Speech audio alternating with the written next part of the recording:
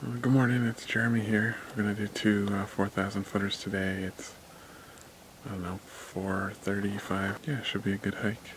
A little under 8 miles. So we're on Tripoli Road today. Going to do Mount Osceola and then East Osceola. Then back, it's like a 7.5 mile. Looks like you just start climbing, right away. Well, I missed the sunrise, but here's my view right now. At my favorite zone again. All the moss and the beautiful trees. Must be getting close to the summit. Well, it looks like we made it to the summit. There's some better views. There's like 3 trails, so gotta figure out which one has the best view. Quite the view. Man, this would have been an amazing sunrise. So disappointed I missed it, but now I know, so I'll have to do this one some other time. But yeah, check out these views.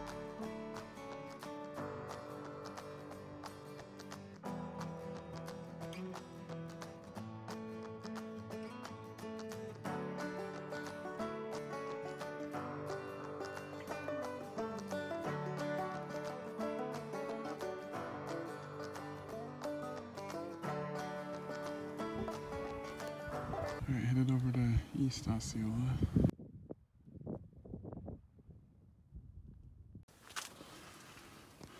So this is what they call the Chimney. Yeah. I just came down, but I didn't. There's a side trail, which I guess is a little better. But yeah, it's like, that's really straight up. Hey, so I'm at the summit of East Osceola.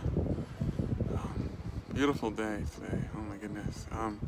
Perfect weather, it's like 59, 60 degrees. A little bit of wind up here on the peak, so yeah, it's beautiful. So just headed back the same way that I came. Hopefully be back to the car in a couple hours. Check out these views. It just never gets old.